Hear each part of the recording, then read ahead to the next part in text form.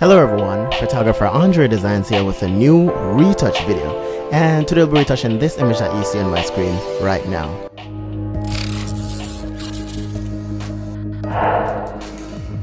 Alright, so this image was taken back in 2015.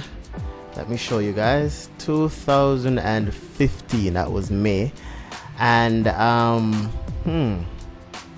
actually used my Nikon D5300 to do this photo shoot, and it was done in my studio. It was a one light setup as usual. From ever since I've been shooting one light setup.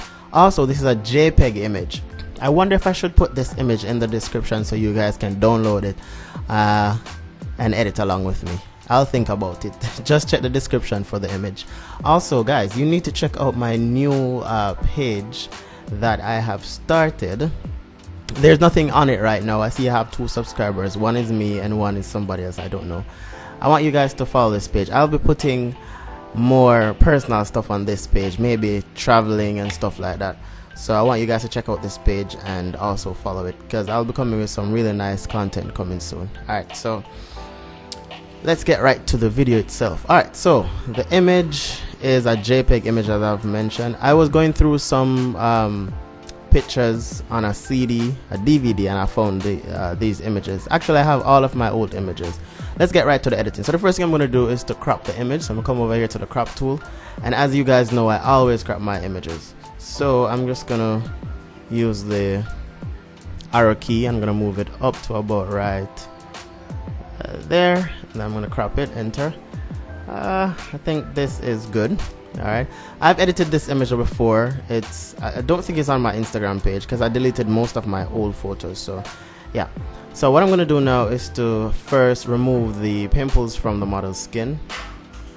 So I'm holding down on shift. When this image is zoomed in, you can just drag it. So I'm using my mouse. So I'm going to create a new layer. What I always do is to edit on the layer itself. I don't know, I just love editing on the layer itself. So I'm going to come over here to the patch tool, and then I'm just going to use my pen. You can check the description as well for the pen, for the graphic tablet I'm using. So all I'm doing is just removing the blemishes from the model's skin. Alright, just like that. Just like that.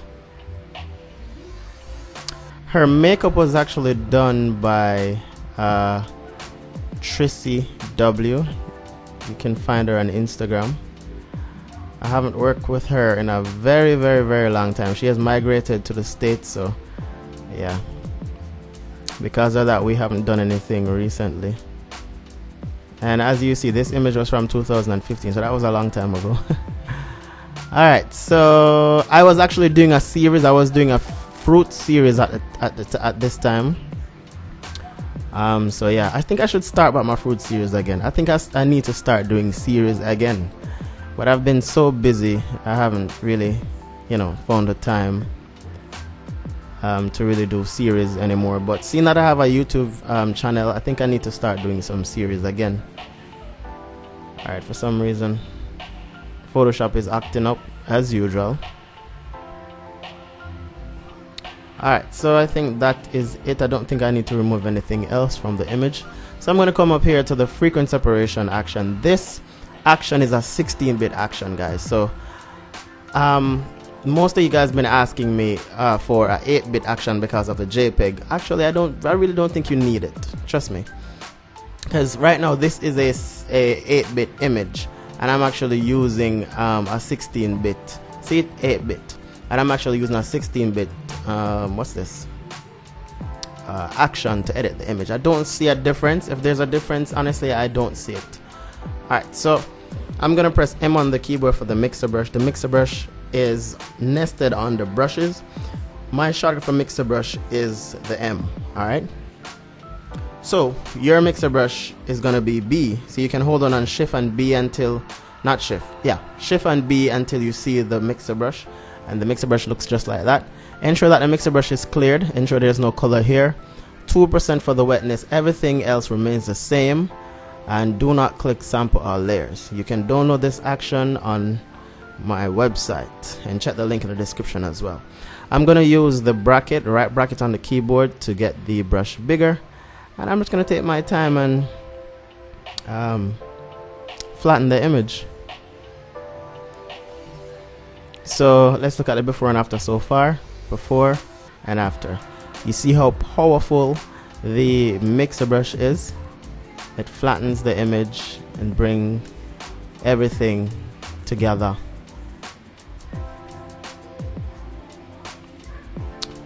Alright, if you still have my old action that has the 8-bit, you can maybe just use the 8-bit, but trust me, I don't see the difference. There may be a difference, but honestly I don't see it. So I always shoot raw, so I don't necessarily need the 8-bit. So you see what I'm doing, guys? I'm just taking my time and just mixing. You don't want to apply too much mixing at one point or one section. So I'm just lowering the brush to do the nose bridge. Side of the nose, side of the nose. I'm gonna come here. Everything in one. Now I'm gonna come to the chin again and do there. That looks good. Gonna come down to the neck.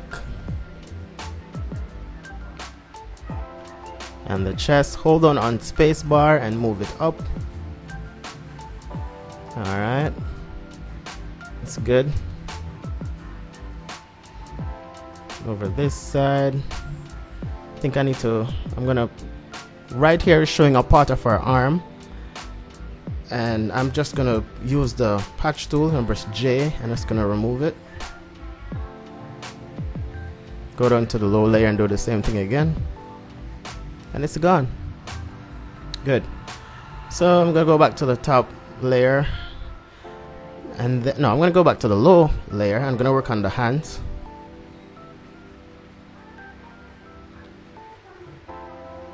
Right here. I really need to start doing a series again. I'm definitely gonna start doing it,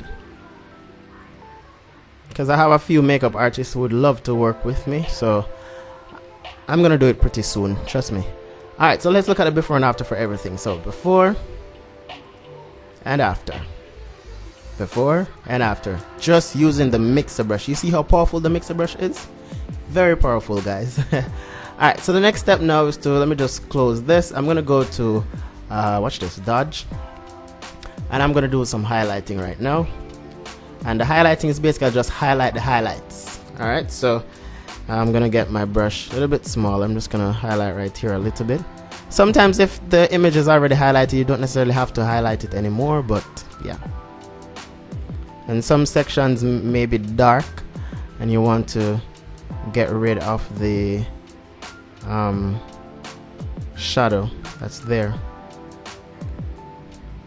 Alright, I just made some adjustment. Guys, you see what I was doing just now?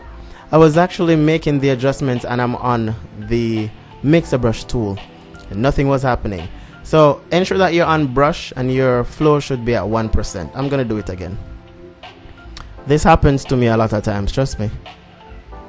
I was wondering why the shadows are not removing from under the model's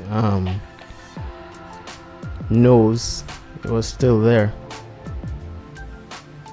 And guys, remember, if you're going to use this image, upload it to the group. You can check the link in the description as well for the group. Do not upload it to your Instagram page. Upload it to the group. So I can actually give you, I can critique there instead of doing it publicly. Well, the group is kind of public, but it's private. It's a private group. So I want you guys to use the group instead of using Instagram, because there are times I really want to, give you guys pointers and I can't because I don't want to come off, negatively. So I'd rather do it in a private area, so I want you guys to put it inside the group and not on your social media, and do not put your logo on the images, please. Alright, so now that we're finished with doing the dodge, we're going to move on to the burning now. So we're basically shaping the face. So I'm just going to use the left and right bracket to get my brush bigger and smaller. So I'm just going to do the dark areas here. I was actually using the Alien Bee flash to do this photo shoot. And I still have that Alien B right now in my studio, just that I don't have a battery for it, but I can still plug it in. So I think that is it. Don't think I need to do anything else. Let's look at the before and after for the dodge and burning only. Let me put this in a group. And to put it in a group, what I did was to, you know, just highlight both by holding down on Alt, and then I press G, not Alt, Control, and then I press G to put it in the group. So this is DB. What did I just do? I just zoom in the screen. I think I need to press. What the heavens did I just do? Let me just press escape. Oh my. I don't know what the heavens? Alright, what I did was to press Control. I think I was holding on Control when I did that. Full size. Oh my. I really don't know how to get myself out of this. I think I may just have to restart my computer. And I lost everything. I think I have the automatic save on, so alright, so I'm gonna stop this video and start it again. I'm gonna restart my computer. Okay guys, so I actually figured out why the screen was acting up like that. I actually have a shortcut to zoom the screen in when I'm actually doing a screen record. And this is what happened. I press insert. That's my shortcut, and that's the reason why that happened actually. So I did not remember that insert was the shortcut, and I think, yeah, I pressed insert by mistake, so now I know. Good. So now we're back to the editing. So I wanted to show you guys what the before and after looks like with the dodge and burn done. So that's the before and that's the after. Good. So the next step actually would be coloring the image, right? So it's pretty simple. I do it in all my videos. I always come to blue and add blue in the shadows, but let me show you how I normally do that without using the shortcut. So what I'll do is to come here to where it says shadows. Wait, where is it? It's color balance. Yeah, this little thing here with the balance. If you don't have the adjustment layer up, you can come down here to the adjustment action here, or adjustment panel, and then you can go to color balance to make your adjustments. So color balance, and what I normally do is to go to shadows, and then I just add 5 or 6% to the shadows. So that's basically what the action here will do for you. Alright, so that is it. I think I am done. I don't think I need to do anything else. Don't think I need to do anything else. I was actually analyzing the image. I think I wonder what would look like if right here is dark, if the hair is dark as well. Let me try something. I'm just gonna try something. I'm going to try something. See what it looks like. Just gonna sample right there, fill this with black, and then I'm gonna get my pen tool. I'm just gonna try something and see what it looks like, and then I'm just gonna make a selection right here.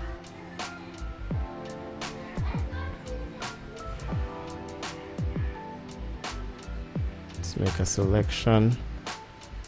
I want to see what it looks like. Computer is moving a little bit slow because yes, I'm converting a video again, so it's moving a little bit slow. I'm just gonna add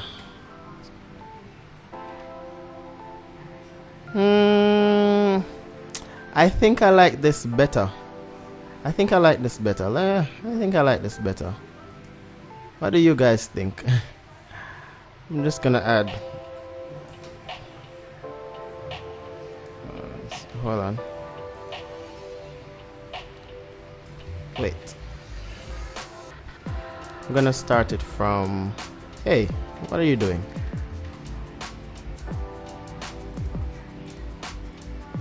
I'm gonna start it from here, come right around here.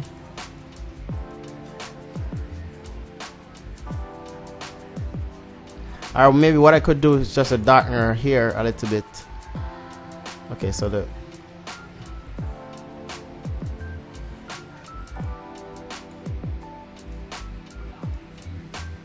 so I'm gonna delete this as well. Actually, I think I like that better. What do you guys think? I like this better. And I'm not gonna print this image, so I mean, yeah. I'm just gonna make a duplicate of it, and then I'm gonna see if I could. Actually, no, I can just hide it. Hide both of these, and then make a duplicate of this, and then I'm gonna try to darken it a little bit. So I'm gonna go to color balance. Not color balance. Why am I talking about color balance? I'm gonna go to camera raw. And I'm gonna darken it. I mean, there's many different ways you can darken it, but I'm gonna use color balance and see if I can bring down the highlights. Alright, highlights is not gonna work for the hair, but I could change the color of the hair. I think I could use, seeing that it's red, maybe I could do this minus red. No,